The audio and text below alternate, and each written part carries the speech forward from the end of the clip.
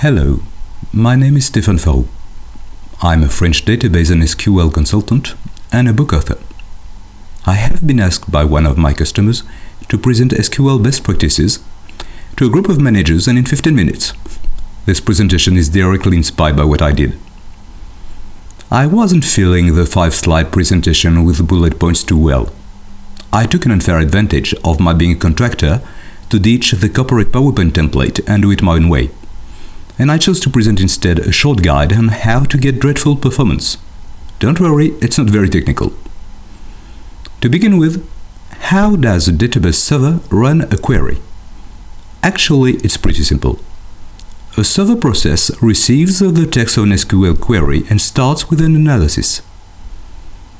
A checksum on the text tells whether the query has recently been executed and if the server knows how to handle it. If it's a new query, the server has to compute the execution plan for this query. This is the work of the optimizer, which consumes a significant amount of CPU but usually does a good work. At the simplest, it has to decide things such as how to find the data, table scan or index search. It depends on many things, including the volume of data to fetch. Data is always returned from memory. If it's not in memory, then we have I/O operations. Once data is in memory, the database server scans pages, which is CPU intensive, then returns the data, which usually means transit through a network and some latency. And now, the question you are asking to yourself: what can we do to get pathetic performance even on today's powerful hardware?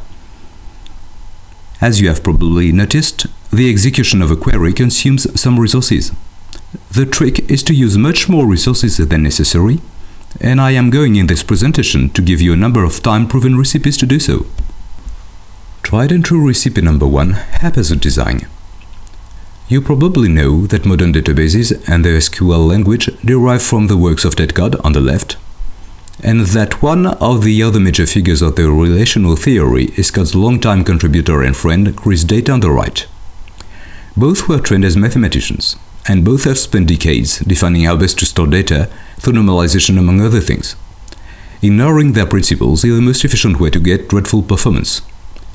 There is a direct link between the complexity of the queries that are executed and the underlying model, that is, the design of the database. If you want to be sure to get hurried underperforming queries, you can do no better than start with a rotten database design. In this matter, a very good choice is the model that is known as entity attribute value, especially if you are programming a business application with tables that will hold millions of rows. In this model, instead of seeing related data as column values in the same row of a table, a horizontal vision, you store everything in rows connected through identifiers, a vertical vision. The benefit of this model is that where in a standard design you would add a column, which would be programming, you can simply insert an attribute. It becomes parameterizing and is cooler. This is an approach that is very popular with software packages, which can be parameterized beyond recognition and make much of the flexibility of the model. Yes, but one issue is that you have no way to define constraints on data. The corollary is that you are left with two choices. Either you happily ignore data validation, or you have to validate data in your application and code checks that the database system might have to a large extent done for you. In any case, if inserting data is easy, it has to be processed, and programs need to know how to handle new attributes. And when you want to access data with this model, instead of fetching one row from a table, you have to hit as many rows as you want attributes, which is very CPU consuming. I guess that to most people, the word flexible calls to mind visions like this. In this particular case, I think that this image would be closer to reality. To show you what it gives in the trenches, this is an extract from a real query. I've just changed the names of tables that I've seen running in production. It's a slow query. I've colored repeating snippets of codes. If you really want to know what I think of it, what this type of query does is hitting pages in memory and hitting pages in memory and hitting pages in memory again again and again. It has very few IOs, but takes a lot of CPU. Now, is it recoverable? Definitely not if you cannot access the source code, which is usually the case with packages.